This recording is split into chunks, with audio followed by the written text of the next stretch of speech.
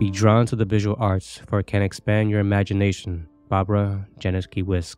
I talk about the numerous benefits I gain from reading various sources, such as nonfiction, fiction, poetry, and myths, to enhance my knowledge, learn something new, help me relax, and serve as a source of inspiration to express my ideas in writing.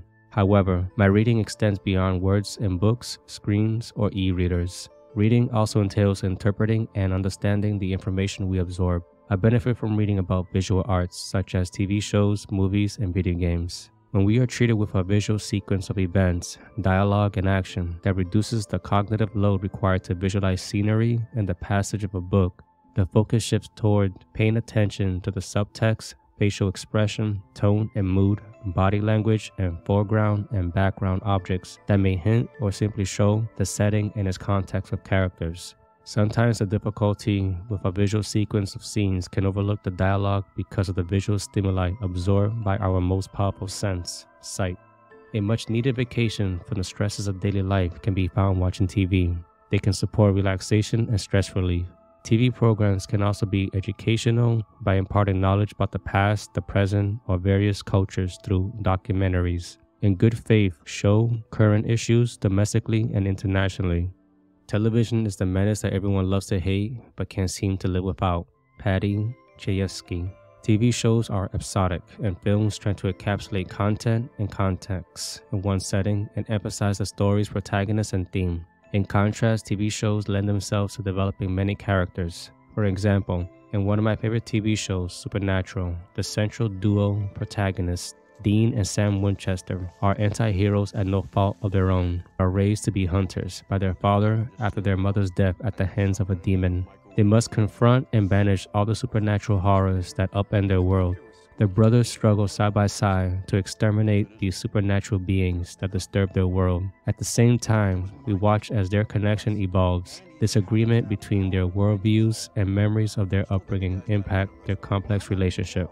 The ability of movies to teach is one advantage of watching them. The film lets viewers learn about many eras, civilizations, and historical events. Additionally, they can exacerbate rather than narrow the divide between political parties and other critical social and political concerns like corruption and partisanship.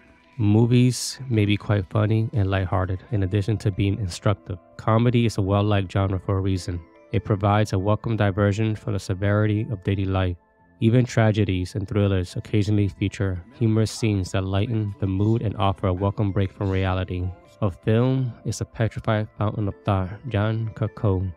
For instance, in Peter Jackson's adaptation of the Lord of the Rings trilogy, one of my favorite movies, we meet a group of people throughout 3 movies that almost perfectly summarize the book's plot. In the Lord of the Rings film, we recognize a few themes. Friendship. The free peoples of Middle-earth set aside their differences against a common enemy. Christ figures. Frodo, Gandalf, and Aragorn embody the 3 aspects of Jesus Christ's ministry as priest, prophet, and king. Power. The One Ring is an object of power and desire, corrupting the wielder. Death and immortality. The One Ring of Sauron ultimately corrupted and took away the life of the men who had been promised immortality through the Rings of Power. At the same time, the elves possess both the gift and the curse of immortality. The depth and creative power of written language cannot be captured by TV series or movies. Still, they give tremendous pleasure and insights into the human condition to a broader audience that would have otherwise not chosen to read the books. Video games have become a popular form of entertainment for people of all ages. They offer an immersive experience that can transport players to alternate worlds and allow them to be the hero of their own story. In recent years, there has been an increase in narrative video games emphasizing storytelling. These games are often praised for engaging players emotionally and providing a unique form of entertainment. Every age has its storytelling form, and video gaming is a huge part of our culture. You can ignore or embrace video games and imbue them with the best artistic quality. People are enthralled with video games in the same way as other people love the cinema or theater. Andy Serkis. There are many benefits to playing narrative video games. Firstly, they can help you improve your storytelling skills. By being placed in the role of the protagonist, you can make decisions that will affect the story's outcome. This can teach you how to create exciting plots and develop characters that people will care about. Secondly, playing these video games can improve your problem-solving skills and enrich your life with their challenges. Imagine an immersive medium combining visual stimuli, control, and embodying a character littered with narrative, dialogue, and sometimes voice acting to further entrench you. That's where the beauty of video games enters, no longer the active reader or passive observer, but an amalgamation of both. In some games, choices are presented and affect the story outcome and your character's development. This level of depth can teach you how to solve the mysteries in your life and recognize that every barrier and roadblock you face is an opportunity to use your cunning to overcome them. Furthermore, we can find philosophical ideas and themes about nihilism, death, fate, and courage represented in video games like Dark Souls 2, when Aldea says to the chosen undead, "Peace grants man the illusion of life, shackled by falsehood. They yearn for love, unaware of its grand illusion. Until the curse touches their flesh, we are bound by this yoke. As true as the dark that churns within men, all men trust fully the illusion of life. But is this so wrong? A construction, a facade, and yet a world full of warmth and resplendence. Young Hollow, are you intent on shattering the yoke, spoiling this wonderful falsehood?"